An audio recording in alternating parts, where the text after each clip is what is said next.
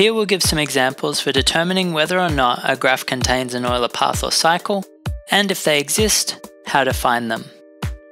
The problem is determining whether we can trace a path that crosses each edge exactly once, and recall Euler's result that such a path can be found as long as the graph has a maximum of 2 odd vertices.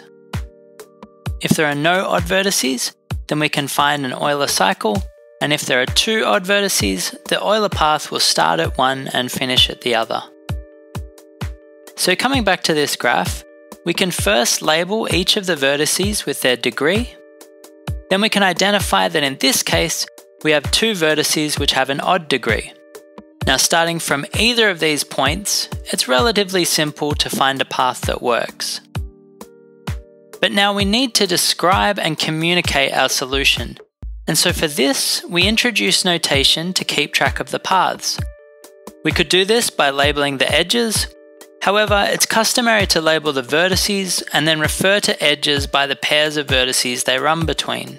And so now if we start our path at H, we can go H, H, F, E, C, A, B, C, D, G, back to E, H, I, G, J, I. Now we can count the string of letters we have, 16, and note that this corresponds with 15 edges. So our path's the right length, and we could also just check that each path is represented by a pair of letters to make sure we hadn't missed any out. This isn't the only Euler path here.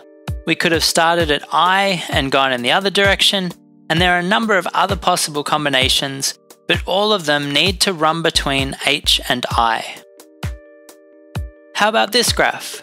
Is there a route we can take that only travels along each road once?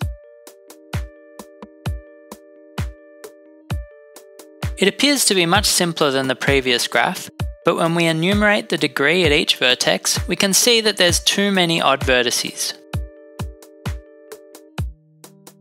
How about these 2 graphs? Will there be an Euler path in either of them?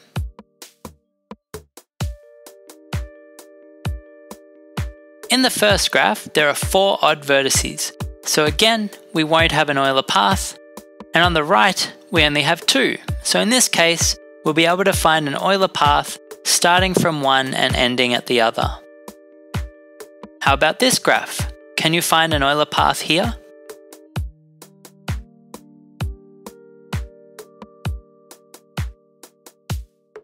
It's a bit more tricky than the yes and no graphs, so let's use the method of writing out the degree at each vertex.